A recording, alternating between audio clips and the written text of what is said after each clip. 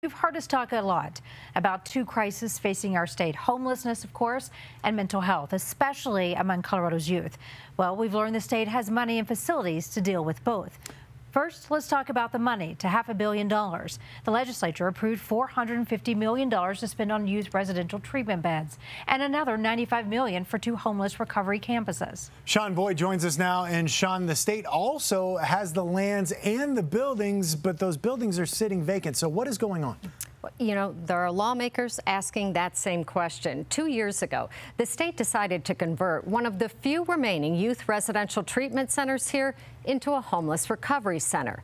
Today, the land, the buildings, and the money just sit there, while not only more people live on the street, but more kids with severe behavioral health needs go untreated.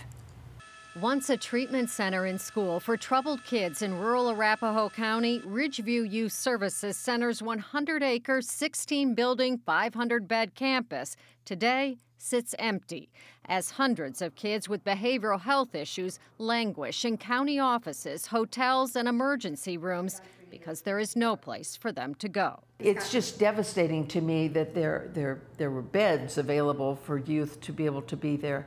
There was staff that was available, and all of that has just gone away.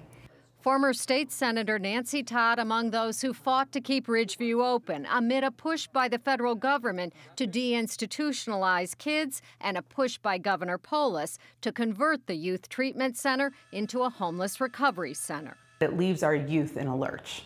State Representative Daphne Michelson-Jeannet voted against a bill allocating $45 million to repurpose Ridgeview, but it passed. A year and a half later, construction has yet to begin, and the shortage of residential treatment beds for kids has worsened. Some parents so desperate they're surrendering custody to get their kids help. If this is a crisis and we're serious about it, and we have a facility that is sitting there empty, what is the holdup? Todd wants Ridgeview reopened. Meantime, Michelson-Jeannet passed bills approving $450 million for new residential treatment beds. Beds she's still waiting to come online. I just am told it takes time. Well, we don't have time.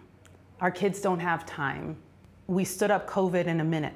This is an emergency. This is a crisis for our youth. It's a matter of, is this a priority? Or are we going to just talk about it and say, oh, well, in 2025, we'll have something open. Meanwhile, how many kids will we lose? The Department of Human Services says there are about 300 residential treatment beds left in Colorado. It is working to open 33 more, but isn't sure when that will happen.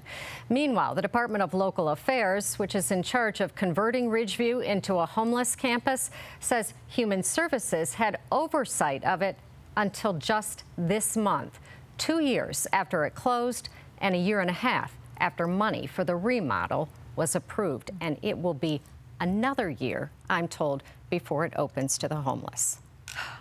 Don't even know what to say about all that. It's maddening, isn't it? Yeah, it really is. So frustrating. Thank you.